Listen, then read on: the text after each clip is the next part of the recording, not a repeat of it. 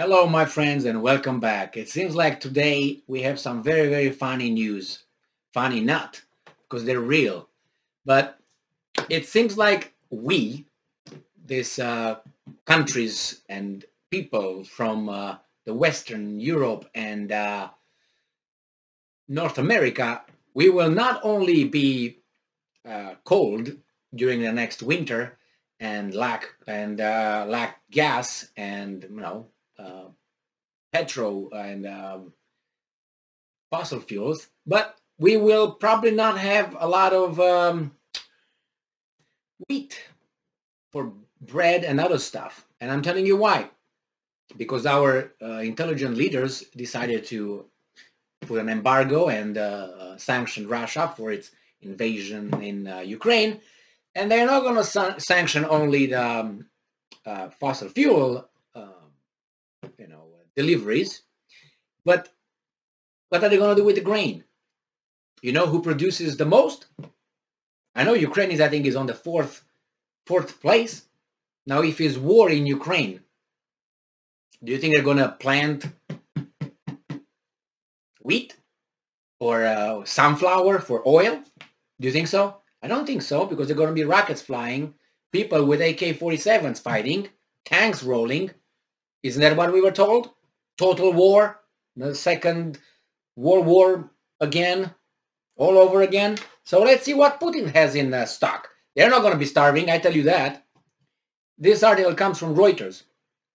Not that is, but anyway, it builds credibility. May 12, 2022. This is the title. Putin says large Russian grain harvest to support higher exports. Yeah.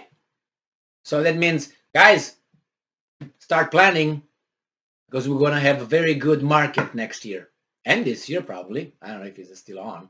So Russia, one of the world's largest wheat exporters, will increase wheat exports this year due to potentially record harvest, President Putin said on Thursday.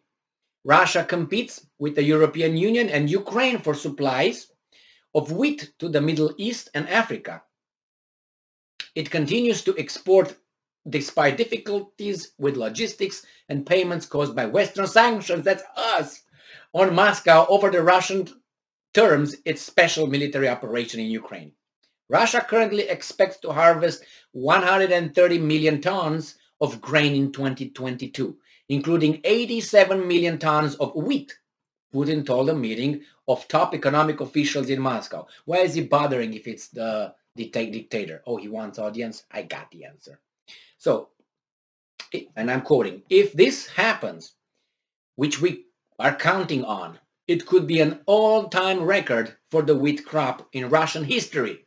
Now, I don't know if that's true or not, because I lived under certain people who said, man, our production is greater than the United States. And we were like, what are you talking about? But nevertheless, so maybe, who knows?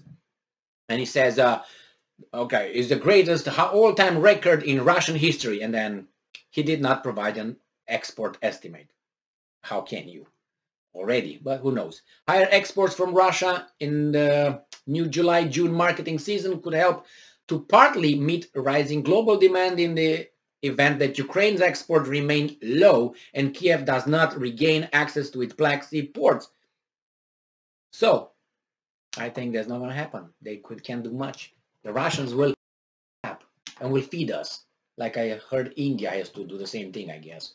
Higher exports, right? And then Ukraine's ports have been blocked since Moscow began, blah, blah, blah. Okay, move on.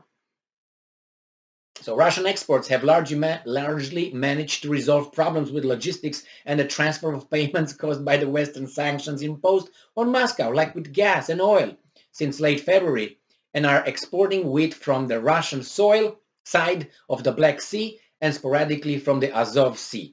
Yeah, and what are they going to do? You're going to not let them export wheat? They want to keep it for themselves. They're going to eat it. What are you going to do? Look at them eating it. Oh, man, we shoot ourselves in our foot for Ukraine. I understand. Ukraine, yes. But why should my children be starving? I don't want to go that far. Do you? If you want, go ahead. Give me your ration of wheat. And I can eat it. Or sell it if I have more. Oh man. Shoot yourself in the foot. For what? All this could have been avoided. I'm going to keep saying that.